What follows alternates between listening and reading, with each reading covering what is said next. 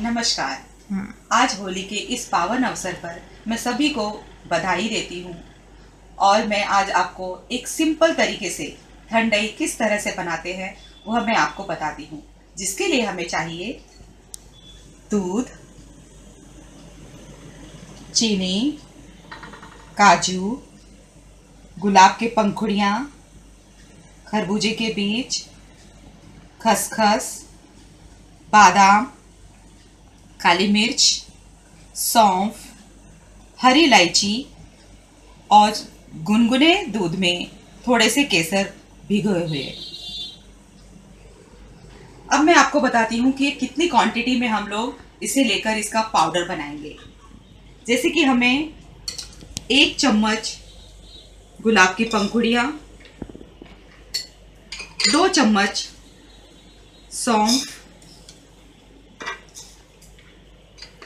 2 चम्मच काली मिर्च,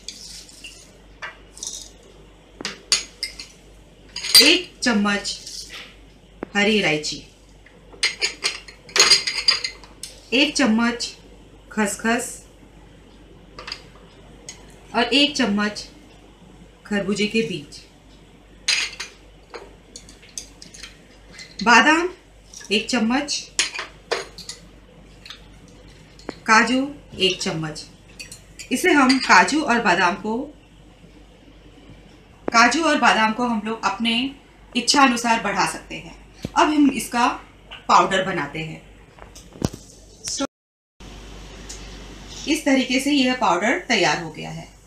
अब इसका इस्तेमाल हम लोग विभिन्न तरीके से कर सकते हैं। जैसे कि मुझे एक सिंपल तरीके से एक ठंडाई बनाना है, तो इसे हम 2 चम्मच मिक्सी जार में 2 चम्मच पाउडर डालते हैं, 2 चम्मच शक्कर डालते हैं। शक्कर भी अपनी इच्छा अनुसार है। अब इसे हम थोड़ा दूध डालकर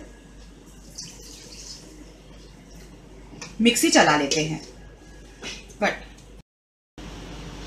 देखिए, चर्न करने के बाद हम लोग को ये मिश्रण मिलता है। अब इसे हम एक सुंदर से ग्लास में पोर करेंगे।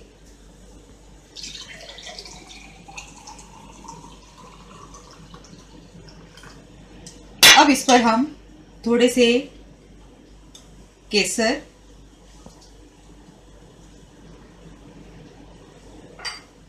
गुलाब की कुछ पंखुड़ियाँ,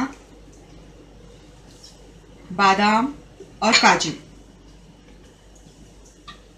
अब ये सर्व होने के लिए तैयार है।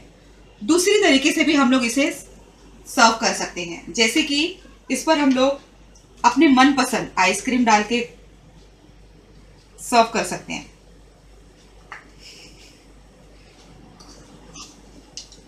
उस पर हम लोग केसर, बादाम, काजू, गुलाब की कुछ पंखुड़ियाँ, थोड़े से पिंच ऑफ पाउडर लीजिए। आपके लिए तैयार है ठंडाई।